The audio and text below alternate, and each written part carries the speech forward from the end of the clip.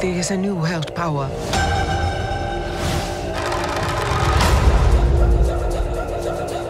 Wakanda will fall. They think we're vulnerable. They're welcome to find out.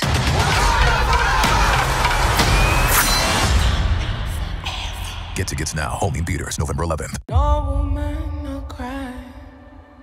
Audiences have embraced Wakanda and Black Panther. And Chadwick, he knew exactly what this story, what these images meant to the world. We all suffered an incredible loss when we lost Chadwick. Chad was very much our artistic partner. I would spend time with him, just he and I, talking about like, where we would want to see the story go, how much he admired the other characters and the actors that portrayed them. In the telling of this story, we were all able to honor him together.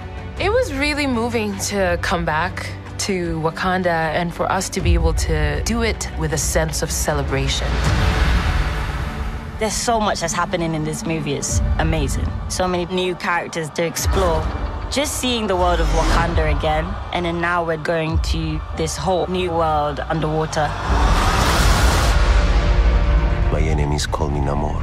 Introducing Namor, who's a character we were really excited to portray in the film, arguably one of the oldest comic book characters that there is. The opportunity to play a character like this, it's a dream.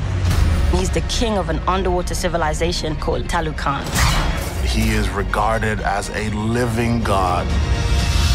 I need to know if Wakanda is an ally or an enemy.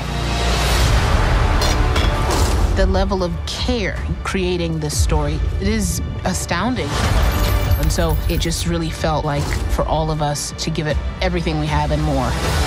I'm just so grateful and blessed to be a part of this. The actors were filled with emotion and passion. I am queen of the most powerful nation, and my entire family is gone. Altogether, we ended up using those feelings to create something really special.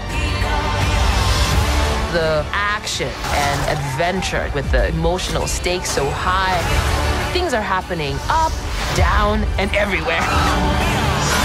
I'm so excited about the world being able to tap into Wakanda again.